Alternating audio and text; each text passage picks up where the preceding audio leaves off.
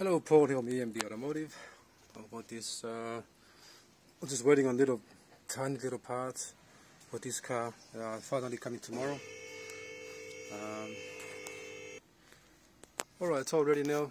Pretty much everything's assembled here. But the only thing I was waiting on is the actual washer that goes there. There's a washer that goes here.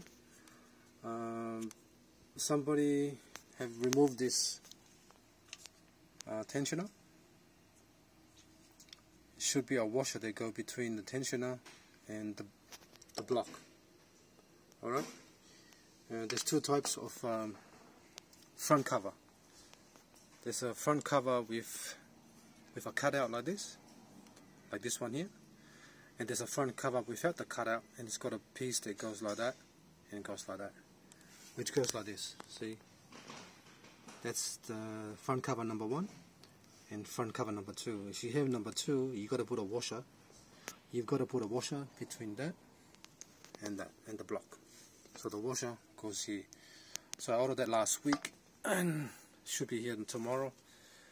That's why I just want to, and I've got a new harmonic balancer. This is the old one. This is the old one. So you can see, you can move it around.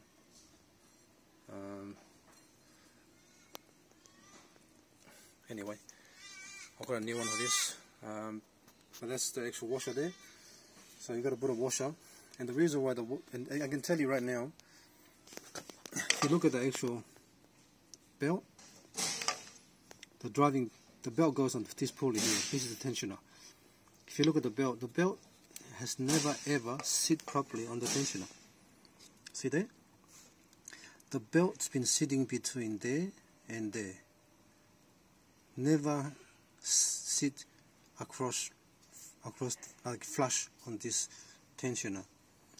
That's why you got to put a washer to bring this part forward more, which the washer actually is exactly the same diameter is from there to there. And you can see on this as well. See here?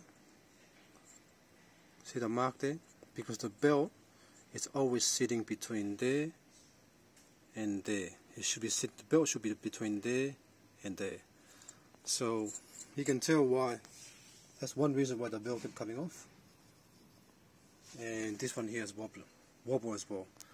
A bit wobbly, so that's why I'm not sure. That's why I'm waiting, because I had to do it properly. The washer, there's 2 holes in the washer, and it goes nicely, fits between there and there. It goes here and there as well. It's a nice washer. I was going to make up my own, but it's too hard. I've done it before to help a customer out, because the part was in Germany. And it worked. But I'd rather get the right washer. Alright, so this is where I'm at now. Just waiting for that washer to put in, and then I'm going to put that's a brand new harmonic balancer there.